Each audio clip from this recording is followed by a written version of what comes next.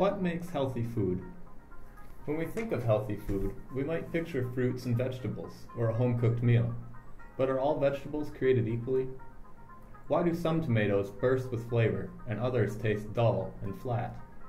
Sometimes it seems like the food we buy at the grocery store, which looks amazing, tastes bland by the time we get home. The answer to this question of flavor is directly related to the nutrition of our food.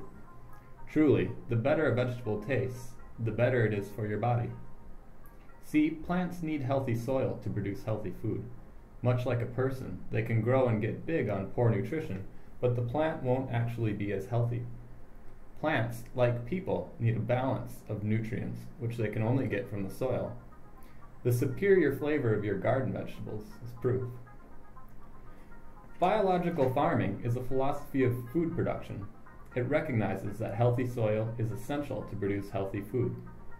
Plants need a varied diet of minerals, which they must get from the soil.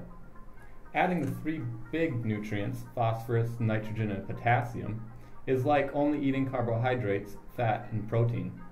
While these are vital, we also need a balance of trace minerals to truly be healthy.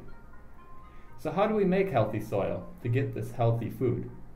The key is soil life. It's the little microbes and fungi in the soil which make minerals available for the plants. Without healthy soil, you will not have healthy plants. So how can we get those healthy nutrients into our foods? One proven method is applying the principles of biological farming to our vegetable production. Biological farming is a method which takes into account the ever-important origin of our food, the soil. For anything healthy to grow, we must start with healthy soil. Just like our bodies, our soil needs a number of nutrients to be healthy. By ignoring the essential life of the soil and the necessary nutrients within, we often take a reductionist perspective and only maintain the elements necessary for the plant to grow and perform, these being the big three: nitrogen, phosphorus, and potassium. But the list of nutrients necessary for healthy plants, and indeed healthy humans, is much longer, including, but not limited to, boron, calcium, manganese, magnesium, sulfur, molybdenum, carbon, and many others. Biological farming takes into account the balance of nutrients in the soil, both micro and macro. A biological farmer goes beyond just making sure that these elements are present in the soil. It's the balance that is crucial to create the ideal environment for biological life to thrive. And this is essential for making nutrients available to the plants. This is done by ensuring that the soil chemistry is in balance to create the proper physiology for airflow, water absorption, and living space for the diverse biota in the soil. This symbiosis of chemistry, physiology, and soil life is the basis of biological farming, and it all starts with the chemistry of the soil itself. By engineering the proper soil chemistry, we are building the house for soil biology. The soil biology is essential for creating healthy crops because it is the fungi, bacteria, insects, earthworms, and numerous other microorganisms which make nutrients available to the plant. They do this in a few ways. Firstly, they break up the nutrients in the soil by feeding off of them and passing them through their digestive systems, making them more available for plants' nutrient uptake system. Secondly, the soil biota is the means by which humus is created. Humus is broken down organic matter and a primary indicator of soil fertility.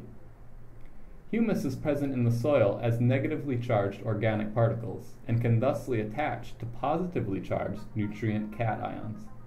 Humus will hold the nutrients in place so that they can be used by the plant, and also prevents them from being leached deep into the ground.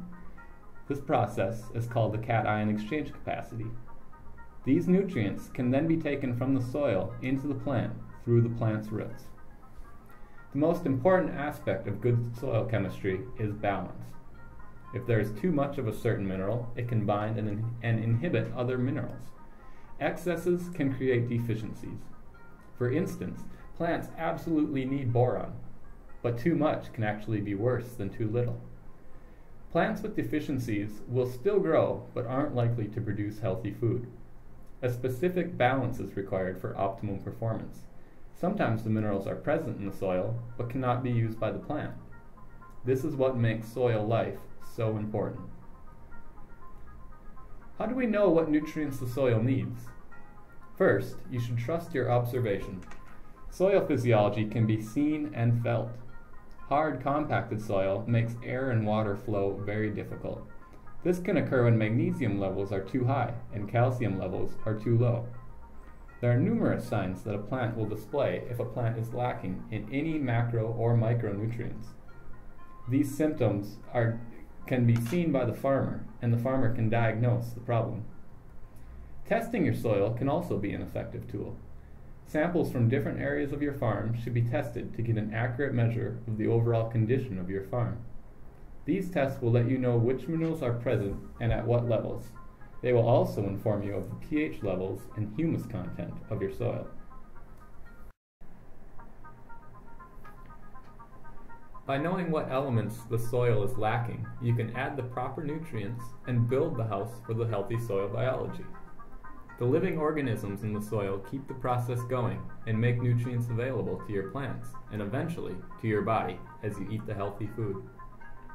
Biological farming is realizing that the health of our crops comes down to the health of the zillions of bacteria and fungi in the soil.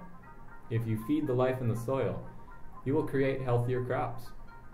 These crops are naturally more disease and pest resistant, and they produce noticeably better tasting food. The magic is in the soil chemistry.